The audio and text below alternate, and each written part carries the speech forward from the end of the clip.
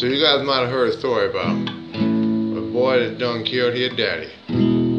Well, that story is about me when I've been wrongly accused. So I want to get this out there for the record. Now, even though I got white hair and I look like an overgrown 12-year-old, I am a responsible man. And this is how it went that day. Okay?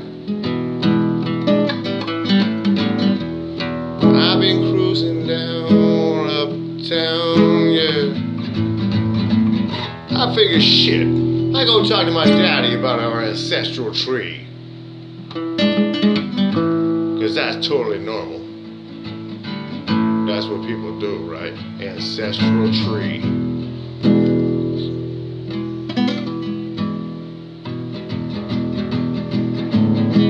So we get up into it about, you know, who's from which tree and whether Prince is related to us.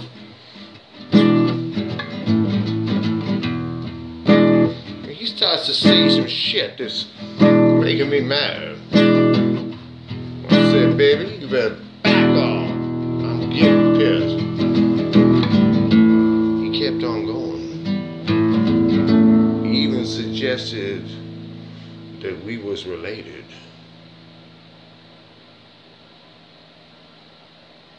To Rodney Dangerfield.